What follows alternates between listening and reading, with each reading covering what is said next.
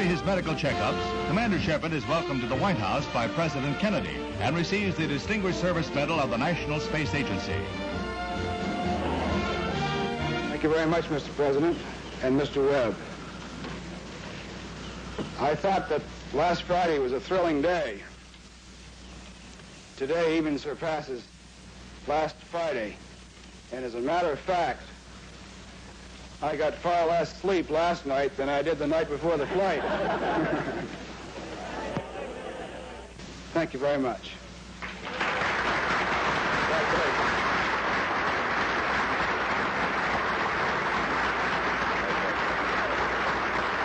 But the medal ceremony didn't follow protocol. President Kennedy neglected to pin the medal on Commander Shepard, and Mrs. Kennedy comes through with a gentle reminder. The President quickly volunteers, "I'll do my duty," and completes the formalities of the presentation.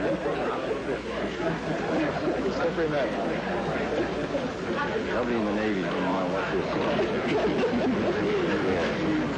This isn't going very well, so we'll pass it.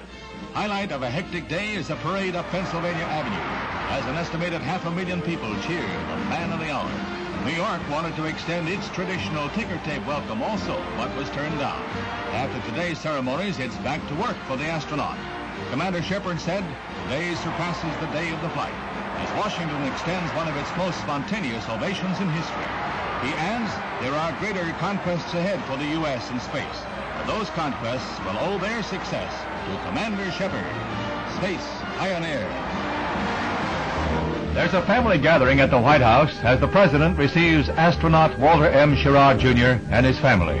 It's a homey, relaxed meeting as Mrs. Schirra, young Wally, and Suzanne swap small talk with the President as he discusses the 9-hour space flight with the father.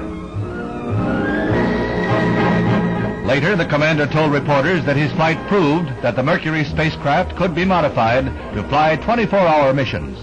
It's a busy day for the Schirra family, for there's still another stop in Washington before he returns to work.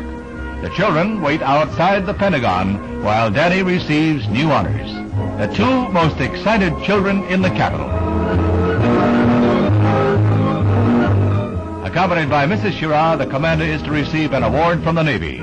In the office of the Secretary of the Navy, Fred Korth, he gets astronaut's wings, and thus joins an exclusive but ever-widening circle of space explorers. It's a proud day in the life of Mrs. Hattie Cooper, who awaits her son at the White House.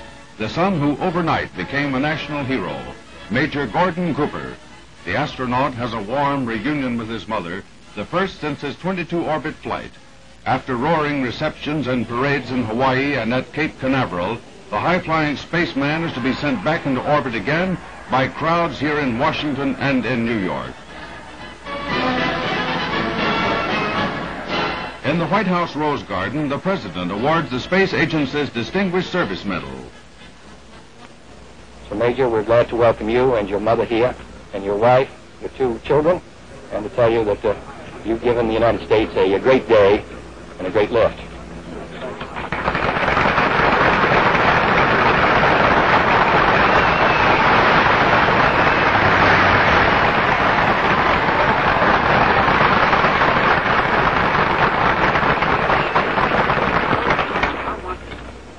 I didn't really have much to say, and after that, all I can say is that it certainly is a great honor to be invited here and to be presented this award. And thank you all very much.